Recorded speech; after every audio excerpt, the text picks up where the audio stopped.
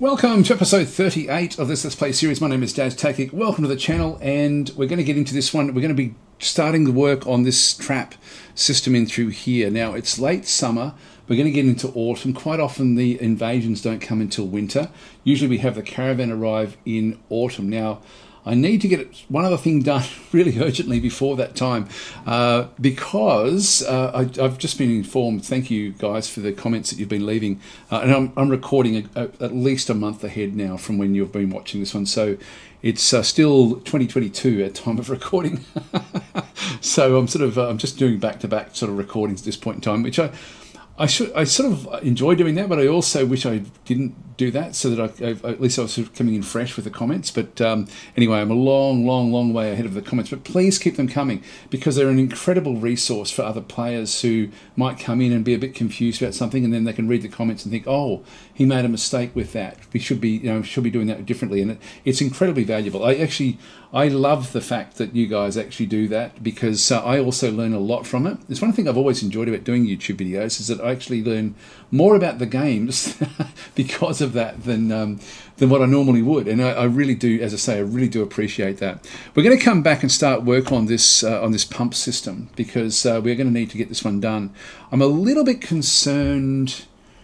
Am I concerned? How concerned am I about this? I'm sort of half thinking of waiting until after the caravans arrive, I think, before we do that one. Let's do that. Let's actually wait until just in case there's a caravan that does arrive. If a caravan arrives and we haven't got, and we're halfway through the working on this, and remember, this is going into an aquifer layer through here, which makes it incredibly difficult to sort of manage over a short period of time. So I'm going to be setting up a pump system in through this side, two different pump systems actually, on two different layers, to manage the excess water that will then come out of this particular zone. And then there's going to be a way of then us sort of picking up the bits and pieces over time. It's going to take a long time to do that one. I'm even tempted to leave this layer here and actually work straight from this layer. Do I want to do that? I could do that. You'll see that I've left a gap in through here, because I don't need this layer done until after the whole thing is finished. It can be operational at that stage. Look, I think what I'll do, I'll think about it anyway. We'll think about it when we come back. So this is halfway down our fortress. It's at elevation 34. Let's just go back down through the bottom. Now, one of the massive things that's actually changed with the whole scale of things is that when I come back into my trade caravan, I need an area for the wagons to park. I actually need a 3x4 area. In fact, this is going to be easy. I actually thought that I had water all over the place in around here. I thought I wasn't going to be able to do it. I've got a ramp that comes back down at this particular point, leads into here, but I actually need to have a zone for the actual wagons to park. So I need to have more space in through this side, and I just happen to have a 3x4 area right through here. I was actually thinking I'm going to have to get a military together, break out into this zone in through this side, and then start to sort of then work it. So I think it has to be right next to it. So we can actually just go across and just do this. And so I'll just make it into like a 4x5. Why not? So that will be for the parking of the. In fact, a 4x4. Why don't we do that? This is now new in the game, by the way. So you do need to now have an area for the wagons to park. So we'll just go and do that one. The other thing I will do is just make sure that my zones include these. I'm sort of trying to remember when I haven't sort of done anything, like, just what I need to then sort of do in case we lock the fortress down. What's accessible and what's not accessible. So I've locked off the area up ahead so that there's nothing on the trap layers as such. And I didn't accept it. Damn it. And actually, this is one of the things I hope that they did accept it. That's good. Okay, so it doesn't go through Z layers, unfortunately. It used to. The old version used to be able to do burrows and create like essentially a 3D box of what to contain your fortress. It doesn't do that anymore. It just does it layer by layer by layer, which is a pain in the bum, an absolute pain in the bum. I'm going to have to do that also for my for when I go across. If I go to F3. Is this zone all in it? No, it's not. No, it's not. And because we are directing these guys down, I'm going to have to make sure that this is done all the way through. So this is going to be a matter of painting the new systems in here, which, as I say, is going to be a pain in the bum. So it will remember those. I'll just bring those in, but it doesn't remember the 3D. So if I go across and, for example, do that, I go up, this layer hasn't been done. So I have to go keep on, I'm going to do it layer by layer by layer. So anyway, what I'll do is I'm going to just leave me to it. I'll pause this and I'll come back when that's all done. Actually, I hadn't realised the whole bottom end of the fortress hasn't been done. I think I may have done it when I lost all those recordings. And then since this time, we just don't have it. Now, I want to also then keep it also for future use, just in case I accidentally, or not accidentally, but just in case I extend onto these, which I'm likely to do at some point in the future anyway, because it's very easy to forget about this stuff. Extremely easy, as you can see. So there's the bedroom layers for this one. I'll just go and get a bit more through this side. Looks like I'm going to have to do the staircase as well. It's a long way up. Damn it, I am too. Okay, I'll pause again. Actually, I'm going to try something different actually here. I'm just going through now, sort of painting this little area. I think one thing I did record it, and for some reason I had my microphone turned off, and so I had a whole episode where I was actually going through how macros work, and I didn't need to do it to any great extent as well. So that's also why a couple of episodes ago my camera switched to one other side, because I'd been building macros for building the things, for example, like the bedroom layers. Maybe I'll just quickly go and talk a little bit about macros now as well, just so we can get that out of the way. So I don't know if it'll work for these. I'll just accept that for now. So we're just going to go across and just to see whether we've got keyboard shortcuts. So certainly burrows, you can see there is capital U. So we go into there now to paint it. Oh no, repaint is not actually, does not have a keyboard shortcut, so I can't actually do that, unfortunately. That's a shame. That's a shame. I wonder if it would actually still accept it. I don't think it would. I mean, I could test it and I can go through the steps on how to build a macro, just so you sort of see what's going to happen. Now, what I'd like to do is, you do have to start off in the designation menu, so it probably still won't work. The steps are, to build a macro, is to go across. I'll just see if it'll actually do it. Go to your settings, up through here, go to game, and then where it's got keyboard cursor enabled, go yes, and click done. And then return to the game. What that does is when you go into designation mode, like whether it be, I'll just see if it will do it with burrows. Actually, no, it's not doing it. If I do the painting, it's not actually, no, it's not actually working. It's, what I'll do is I'll just show you while we're here, just the steps on how to actually do things. So in this case, I'm going to, if I go to any designation, for example, like digging is going to be the main one that we would use this for. So let's just say we were going to be digging a little area with a ramp somewhere off to the side, which is what I did for the channeling all the way down. And so if we go across, the best way of doing this is to plan what you want to do. And so I'll just do it across, say, 2 levels, just so you get a bit of a feel for how it might then sort of work. So let's just say we're going to have, for whatever reason, there's no rhyme or reason with this one, I like to do a plan of attack to start with. So I go into painting mode through here. So let's just say we're going to go down along 3. We're then going to do a channel down here, and then on the next layer down, we're then going to channel up across here, another 3, and then channel down again. Actually, that's 3 there, 3 there. Yeah, then channel down again. And for whatever reason, this is going to be what we're going to do. So nice and simple. That's all we're going to do. That's going to be a thing where we can sort of then have like a designation that then goes all the way down to the fortress. Now, turn off your markers at this point. So you've now just got the actual thing itself. Now you can see there when I'm in designation mode, because I had switched on the settings, game, and we now have keyboard cursor enabled, yes, I can now use the keyboard cursor to do anything I like. I don't have to use the mouse to do this. So I can actually just go across, as long as I've got like the designations. If I go to M, which is a designation, I can then just use my number 6 on the numpad to move across, number 8 to then go to the start position, for example. So go to the start of whatever you want to actually then go and do on the first layer. So we're just going to go across to here. I'm going to go Control R. So again, it will only work when you've got this, when you've got the keyboard enabled. So Control R, what you'll then notice is in the top left hand corner, it will then be flashing record, REC. So it's now recording the macro. And so it's mainly, as I say, mainly really only used for mining. But if you've got like a lot of repetitive stuff that you need to do, I was hoping I could use it for burrows, but I can't. So in this case, we would then click on enter. Actually, I would designate M for mining again. So just so that it knows what to do. It records all of your keystrokes. So if we hover over here, we then have hotkey as lowercase m. So I'm just going to hit the M key. Then I'm going to press enter. I'm then going to press the number 2 key twice in my numpad. Press enter again. That then designates the mining aspect. Then we go down one. I don't think I've recorded this. I know I've recorded it a few times, but I did lose the recordings each time. So I'm just going to go across. We're going to go to U, which if we have a look at this one through here, U is the digger channel down. So just going to press the lowercase U key. It did go across to that one. Enter. It's now active. Press the plus on the numpad to go down one layer. There's our markers. It's so much easier with the markers.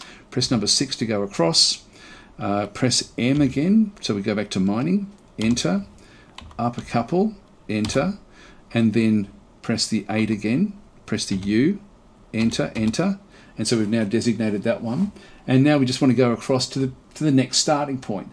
Wherever we end up will be where it will then be ready for the next designation. So we just go plus and move across to left one by pressing number 4.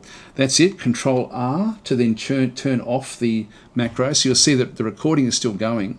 Control R to turn it off. Now it's in memory. So we've now got it basically in the it's in the local memory. What we now want to do is we want to go across and do Control S to save the macro. So I'll just call this one test. I do actually have another one called test. So it may not like it. I think it has liked it. That's good. And so so that is now a macro called test. And now if I go Control L, I can then load in any of my macros. So I've got like a bedroom corridor, 6 by 3 is what it is. Top left is just the TL is top left for me. Spiral ramp, which is what I did to sort of get the ramp all the way down, is spiral ramp 4 by 4 top left again. So I know to go to the top left to start to designate that particular one. Test is the one that we just created, so we now just keep on using the numpad. Again, to use the macros, if you go back to redo it, you have to be in this keyboard enabled mode. We just go test, we just go enter. Now that's loaded it back into memory again. And now if I just go Control P, so I can just go, and with this plays it, so Control P, it will then draw it and then just keep on doing it. So I can just keep on doing it down through the fortress and get a series of them. If I want to load in a different one, if I want to load in my bedroom layer, for example, I could go Control L and bedroom corridor 6 by 3, just press enter, Control P, and it will then play what it needs to build a corridor of the actual bedroom. So this is an area where I actually had set up a bedroom designation, so I can very quickly do the bedrooms. Similarly, if I just go down to the next layer, for example, if I go Control L and I've got my spiral ramp, if I just go down to that one, press enter, so it's now loaded in. Control P, it will now build the spiral ramp. Control P, and so it's just going down for the use of the mine carts. And so that's essentially what that is. If I just go back and right click and then just go back in and go to settings, game, and enable keyboard cursor no, and click on done, return to game. And now if I start to scroll up, we're going to see all the designations that we had just created very, very simply. So it's sort of a nice fast way of doing everything. So we've just now got all 3 of those things recorded. Now, of course, I don't really want those, so I'm just going to go across and make sure I delete all of these as we go through. But it's a nice fast way of you know, sort of mapping out your mining operation. There we go. So that's now all been removed. So it gives you the plan. Anyway, that's macros. Tick, done. My voices are working, so my microphone is on this time. So at least we've got macros out of the way. That's unfortunately, I'm still in burrows mode. We're painting the burrows at this point in time. You know, how far did we get? We got to there. All right, I'm just going to pause this and continue on up anyway. Yeah, so I've gone right up to the top of the fortress now and just made sure that all of the growing areas and things like this have all been sort of designated for what we actually want in through here. Now, one other thing I want to do here actually is that as we come down in off the top layer here, this is sort of like sandy clay soil, but then straight away we actually start to hit into an area where there's like a lot of hematite, so we actually can get iron from here. But there's not very much in the bottom of the fortress, so all of our mining is going to have to be done up in this top area of the fortress. But it's very dangerous for us to auto mine these sorts of areas where we're trying to sort of, this is the lead into the trap area. So I need to isolate this so we don't auto mine it. It's very, very simple to do. So I might even show you, this is the layer below. I might go, like this one's also got hematite. So let's go and start in here. What I want to do in through this side is going and setting up, I'm going to set up like a zone where I then build and mine, auto mine the whole layer, which means we're going to have mines going off in all sorts of different directions. So we'll do that one right now. Now what I want to do is I just want to isolate this zone that we have here. I'm not going to be building anything else, so I'm pretty safe to do anything else I like through here. And this will just be a good way of actually getting things done. I'm going to isolate this by digging all the way around it, like this, so that the actual area that we don't want to be mining is isolated. So I'll wait for that to be dug out. Now I'm pretty sure a couple of my miners are, you've got 2 miners there, that's only an adept miner. I'll go and get the great miner and the legendary miner to only be doing mining. So they'll end up coming through and doing this particular one. So, and what I can do is I can start to, I think we've got a little alert in through there, that's okay. Now, where are we doing that? Actually, I'll just have a quick look and see where that is. Oh, okay, we've just dug out this area for the parking for the caravan. That's right. So we now just go back up the top again. Shift F1 will take me up close to the top area there. So you can see that we've got like tetrahedrite back in through this side. We've got galena somewhere else in the fortress as well. We don't have very much metals, to be honest, but we can at least, we don't have any gold that I found, but we have got silver. So again, if you're playing the basic version of the game, you're going to then find that you will actually have a lot more metals than what I have. I purposely play with less metals just so that it's a bit more challenging in terms of what you can build and what you can't build. And I do want to be, in this episode, relying a little bit on the Goblinite that we actually have, but I'm not ready to do that one yet. Goblinite is the equipment that is dropped from invasions, and we've certainly got a lot of that. Like if I go to F2, there's so much. If we have a look at the armor bin, for example, this armor bin has got anything with a round bracket around the outside. I mean, it's come from the outside, and so there's got things like large copper helmet. We can't use anything that says large, and so I can remelt this down, and we'll be doing that at some point, just not yet. So I'm not ready to do that one yet. So I'm going to sort of be having it designated and then sort of having it moved in. So there's a lot of stuff that we can melt down that we've got in from outside. So there's heaps and heaps and heaps of it. So all of this stuff is stuff that we haven't manufactured any of this, but we can make use of it. And there's a lot of it in through here. There's finished goods, bars and blocks. There should be more equipment. There's ammo bins. We've, again, stuff that's come in from outside. What else have we got through there? Ammo, bars and blocks. So we've got a fair few granite blocks and things in through this side. An armor bin again. So again, all this stuff's, whoops, all of this is from the outside. Armor bin back in through there again, all from the outside again. Some of these look like they're going to be fairly good values. 60's not too much. So it's still spattered with the blood of the owner, the old owner. It does say it's very good. This is a large bronze cap, it's size for humans, spattered with his frozen blood. I'm guessing that that's actually why there's like an extra designation. It's sort of showing, usually that means that there's some sort of decoration. The armor bin back into this side as well.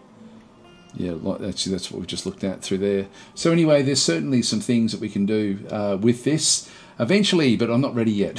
So I need to get my rail system working and all those sorts of things actually happening first. But anyway, let's just go back up through the different layers. And I'm going to mine layer by layer, essentially. But I want to get the iron so I can sort of start to... Oh, there they go. They're still actively down in this bottom area. Now we'll just go back up to this one. So any of these layers, I'll just, now that I've really built what I need to have built, I'll just let them designate what's in through this side, and then we'll just let them auto mine. Now I need to find hematite back on the other side, not just around here. It's all on the wrong side, unfortunately. There's a little bit of hematite in through there. There we go. So we've got hematite going off there, like a vein of hematite. You can see already the picture of it. It's come through this side. It hasn't extended across the other side of here. But this is a safe way for us to then go and get hematite. Oh, here we go. We've got another big vein of it in through the side. So now we have hematite on the other side of the corridor away from the zone that we want to protect. And so what we do here is we just go back into our mining and just go to auto. And so this one says dig only ore and gem selected and auto mine any ore and gems of the same type which are uncovered. So if we go and click on that one through there, we can then also change, so dig only ore and gem selected and dig only gem selected, sorry, dig only gem selected. So I can go that way to only dig gems, and I can then sort of go and marquee select. It doesn't pick anything up, so there are no gems. If I go further down where there are gems, and I'll just find some in the walls here somewhere. There's some gems. If I did that, for example, that would then mine out those gems, and I don't want to do that. So I'm just going to go and, because we don't want to be touching those trap layers. It's very important that we don't accidentally mine into those trap layers. So by isolating the area, like what I've done through here, I can now auto mine back in through this other side. So this one, dig only ore and gem selected, it back in through there. This would be, if I did a marquee select like this, it would then only pick up the actual ore and gems, but that's not what I want either. What I want to do is I want it to auto mine, and I want it to just go off and find as much of metal as it can possibly find, much of this iron, because I'm going to be wanting to build a lot of weaponry out of this. And so we're just going to go back across into our mining, and in this case we just go to auto, and I can just click in the corner there. It'll then turn green, and I'll do the same over through here. I don't want to do this. I don't want this one opened up at all. Like, this is still safe where we currently are. So if I now just go and unpause, we'll then sort of see that they're starting to flash, and that will just grow. As they find more of the metals, they will just keep on working this particular vein and get the hematite at the bottom of this. So you can see she's just going off and doing this one. But by having this corridor around the protected areas, it keeps that safe. It's very, very important to do that. Particularly, don't do it down on a cavern layer. I had a horrific thing happen it was fun, but it was horrific, where I actually had a forgotten beast could just wander in through the cavern layer because there was a cavern layer way off to the side. You can see how far these veins go. They go a long way. Now I've got magnetite. Great, this is another one. So just go and start working on the magnetite. So she'll only, at the stage, this green one here is only doing hematite, but this is good. We've got 2 lots of metals in through this side now. So they're going off. There's more magnetite there. I'll just go and get that one selected as well. This one as well. And so as long as it's connected, they will then sort of find their way through. So you can see there that this mining operation is very, very specifically targeted to what it needs to happen. And of course, this is an area where the dwarves will just go and do their own thing. It's very, very safe. Now, we're not going to get close to the edge of the map here, but there is also a fail-safe. It won't dig out the last little channel out of the map. Don't do that yourselves either, because that's then an access point in for forgotten beasts and things like that as well. So again, the game will look after. Wow, look at all this. We have really found a lot of metals in through this side. And so if you wanted to find out what the metals are, I think I've shown this before, just go and click on them. This is an iron, and this is also an ore of iron. So two different ores of iron. That's working out quite nicely. Okay, we've still got the magnetite back up this way. Just go back across while it's on auto. Just go and select that one. Actually, there's some gems there as well. I'll get the gem cluster. There's some more gems in that other side. Away they go. So digging away, and there's more hematite back over this side.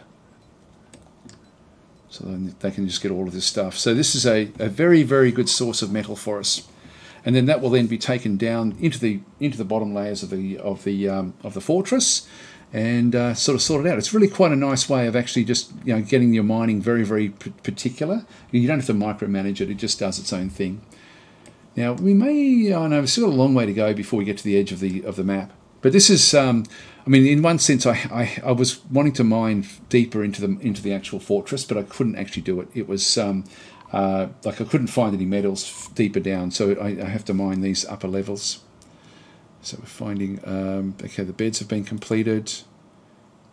Okay, that's fine. Yep, so we're finding other things as well. So most of our value is coming from this top area.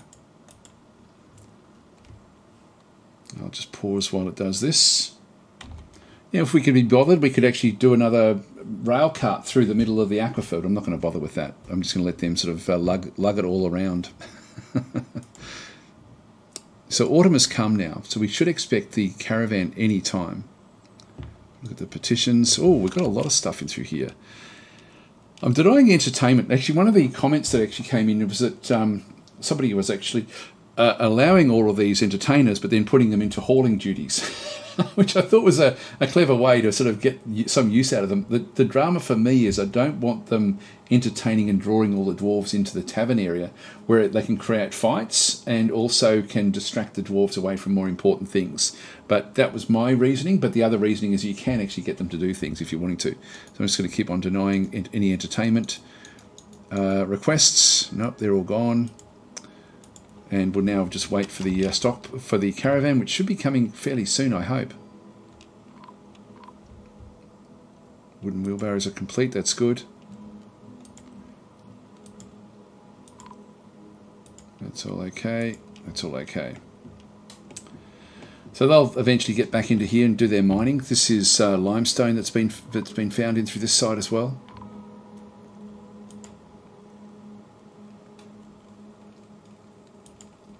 It's all okay as well.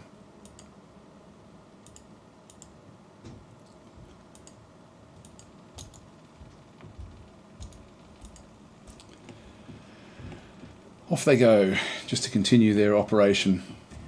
So there's a lot that they can do here. Here we go. We're finding other things as well. So we can just keep on doing these auto mining. So just you've got to remember to like if I try to do this with just normal rock, like if I do this, for example, actually did find something else in there, but normally it's not going to find things. So you can sort of, you know, just go over things. If there's anything in there to be mined, we don't want to do it down in here, remember? We want to keep that one fully isolated. So you can just go and drag and just sort of see, okay, is there anything else that we're missing? No, that's all okay. And look, you know, if we need to then get more metals, this is a lot of metal that we've got from just this one little operation, actually, which is quite nice. We're getting more gems as well. So it's working out quite well. And it is, you can see it sort of now just fanning off. So I could, as I say, I could actually end up with that. And they're using the wheelbarrows now, which is great. So they're going to be very quickly, if I just go down to F3 down through here, there go the wheelbarrows. This is filling up very, very quickly. Let's have a look and see what's happening with the status of the actual minecart itself. We haven't looked at that for a little while. So it's in the upper dump. It's actually working its way through towards the upper dump. Is actually where it's on its way through. So it should be being pushed up through through here somewhere. In fact, the easiest way to do this is to go and have a look and see who is actually pushing it. So if we go across. And we might just follow this one up. Yeah, push the track vehicle. So this is Law, our miner. So we'll just go and have a look. So we're on -30, so we're halfway up. We'll just go and follow the pushing of the cart. Might just reduce this one down a little bit. So we can sort of see what's actually happening here. So I'll just get this down to a very, very slow frame rate. Probably be a little bit. Yeah, elevation 3. We're getting close now to where we need to be.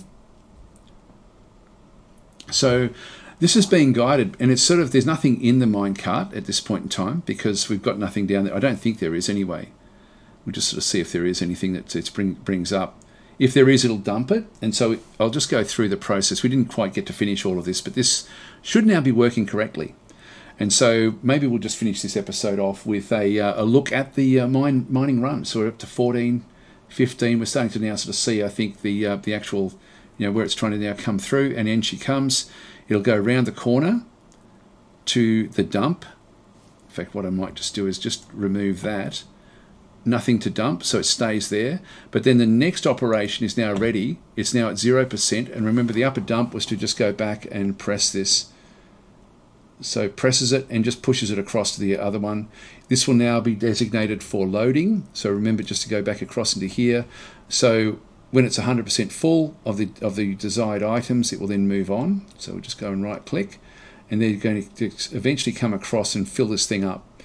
I'll just now watch this one. This one, again, because we're guiding it, it's completely safe for any of our dwarves to be on the actual area. So they're just going off to pick up more of the actual bits and pieces. Someone will come and load this one up. I'll just pause it until we see this one loaded up. There's still a lot of things that they need to do. So it's actually been listed, but nobody's been activated for it yet. I'll just let it continue on. I'm thinking we're probably going to get the traders coming fairly soon anyway. I do want to watch them come in when they do arrive. So I'll pause this now until we get either one of these things underway. All right, so we've got more petitions. Nope, deny that. I'll pause now. Okay, it looks like the first one is now coming. Oh, here we go. It's coming right when we're going to be watching this thing get full up again. But this is working, like it is actually working. So we're just going to click on OK. In fact, if we go to the very bottom, I'm betting we'll find a pile. Yeah, see how there's a pile of stuff that's been left there? Galena, tetrahedrite, and galena again. So they're slowly sort of moving them back up into this zone. So they are filling up this particular smelting zone. So we're going to be able to give orders fairly soon. I think I'll do that in the next episode where we start to really go through the production of what we want to do. We want to start to get a lot of metal bars ready first, and then we'll sort of move from that point forward into other things. So anyway, this is all working perfectly now, the actual minecart system. The fact that that's there and they're now filling it up at the top. When it's full, they'll send it back down again. Okay, the liaison is coming. Let's have a look and see where the caravan actually is. And this one is, oh, still not a caravan. Still not, it's only this. Just see if it does come through anything else. Nope, still not a caravan. Come on, caravan. No, so it still doesn't require what we had set up, unfortunately. All right, well that's I might just leave it at the episode here. I'm just going to be trading again for whatever they've got. We're going to have to make things out of silver, I think, to actually add the value to everything. So we don't have any gold. Gold would be great. So anyway, the caravan has arrived. The outpost liaison has arrived as well. I don't think I'll bother explain. Actually, maybe we'll have a quick look at what the outpost liaison says. So we'll follow that one through the through into where we are. There's a whole lot of them at the bottom. Should be at the bottom here. It's the merchant diplomat. So Amos just come back in again. So she's coming in from a different direction. She'll be seeing all of the how cleaned up everything actually is. So she'll now go and find the mayor. Should we got a mayor at this stage? I don't know if we've got a mayor. Let's just have a quick look. What have we actually got in here? No, only an expedition leader. Okay, I'm sure that they'll now say, hey, you're big enough for a... we're over 50, so we're now going to be able to have a mayor. So we'll just follow her through. She'll then find the main person. She'll just have a quick hello to everyone. Merchants have arrived and are unloading their goods. That's okay. Just keep on following her around.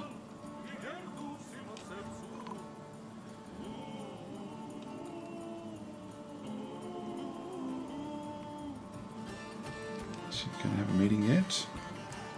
And she's trying to attract the attention of the expedition leader.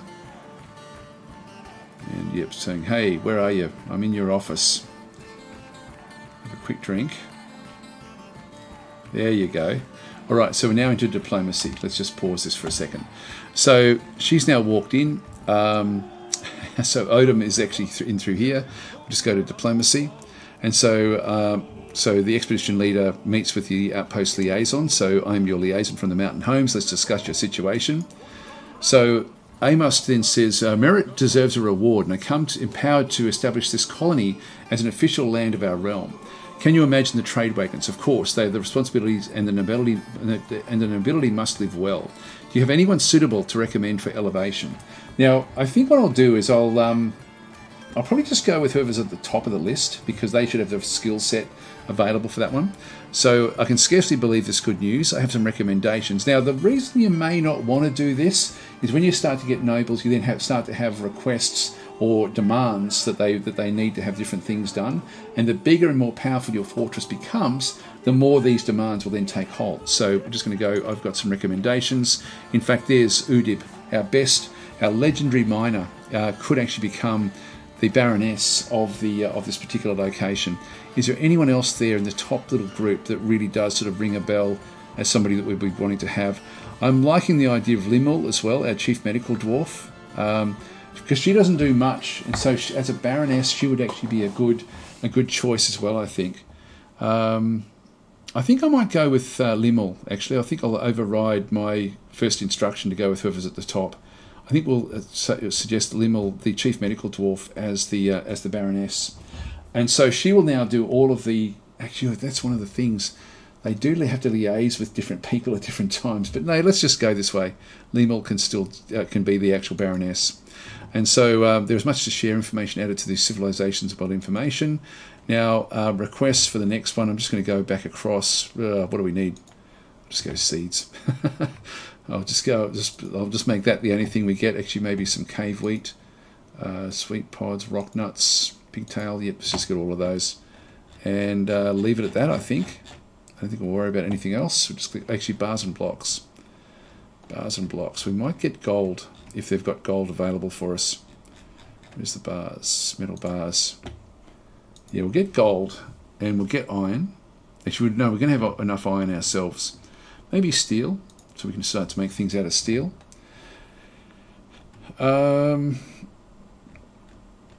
It would be if we don't have a flux, we don't actually have any flux stone, so that would be good to get some stone, just some stone actually. Get some flux stone ourselves. So flux stone is, I don't think we've got flux stone. Actually, I can't remember which one this are the flux stones. No, I won't worry about it. I won't worry about it. So I didn't remember any of that, did it? Because I right-clicked. Okay, so I'll just do this again. We'll get steel. We'll go back down, get seeds. All of those except for the dimple cup. And that will do. Just click on done. All right, so that's going to be okay for that one through there. And so they want crutches next time that we're here. Now we can make them no problem at all. So we'll just click on OK. And that's pretty much it. So I will leave it here. I'll just do the trading. I won't worry about sort of recording that because it's just going to be looking through. I'm really just wanting to sort of just keep the interaction going with the actual traders. It's a shame that we didn't get to see the caravan come in. That would have been pretty cool actually, to have it so that they end up sort of parking in this little bay that we've created for them. But just so be it. Maybe next year we'll sort of see how things go. Anyway, guys, I'm going to leave it there. Thanks for watching, and I'll catch you in the next episode.